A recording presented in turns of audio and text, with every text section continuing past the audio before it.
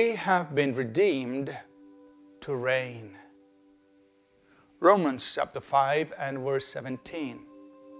For if by the one man's offense death reigned through the one, much more those who receive abundance of grace and of the gift of righteousness will reign in life through the one, Jesus Christ. Here is a very important truth that you and I must understand, which the Word of God brings to us. Essentially, the Word of God is saying here in this verse that through one man, that is through Adam, we were brought under subjection to many things. We were brought in subjection to sin, to death, to Satan, and to all of the consequences of sin. So Adam brought us into subjection. He made us slaves. We were overpowered. We were dominated by all of these things, sin and everything that results therein. But in the same verse he says, but through one man's obedience, that is through what Jesus Christ did in obeying the Father and dying for us on the cross and giving his life as a ransom and being raised up from the dead, through one man's obedience, what has happened to us? We have been overwhelmed by God's grace. He says we have received abundance of grace.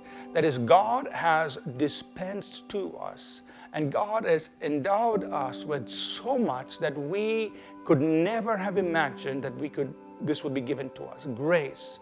God has poured out grace upon us, and he has given us the gift of righteousness. That means God put this upon us. He says, I'm making you right in my eyes. I'm cleansing you of your sins. I'm justifying you, and I'm making you right before me. And what will happen as a result? He says, but we who have received abundance of grace and of the gift of righteousness, we will reign in life through Jesus Christ. Through Adam, we were enslaved. Through Jesus Christ, we reign. Through Adam, we were brought into subjection. We were oppressed. We were underneath all of sin and all the demonic powers and all that came as a result of that. Through Jesus Christ, we are above that. We reign. We are in a place of dominion. You and I have been put in a place of dominion through the redemption that Jesus Christ has given to us. So remember, as you go through life, God has positioned you to reign. God has positioned you to have rule, authority, dominion, something he intended to accomplish through the first Adam, as we read in Genesis 1:26 and 27. That which he intended to accomplish through Adam, he has now restored it for the born-again believer through the person of Jesus Christ. So you and I must learn, what does it mean to reign in life? What does it mean to have rule and authority and dominion? What is the correct expression of it? And of course, we don't want to go off in tangents and do wrong things, but we want to walk in the right expression of what it means to reign in life. You've been redeemed to reign. And we're going to talk more about this week and learn how to walk as kings, as people with authority, as people with dominion, and learn how to use it in life, because Jesus died to make that possible for us. Let's pray.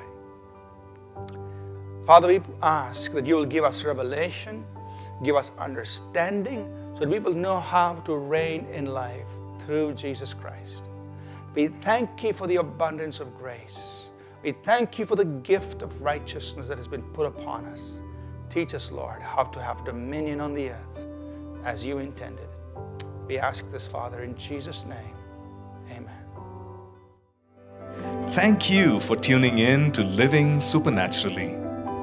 For more resources to strengthen your spiritual walk, please visit apcwo.org.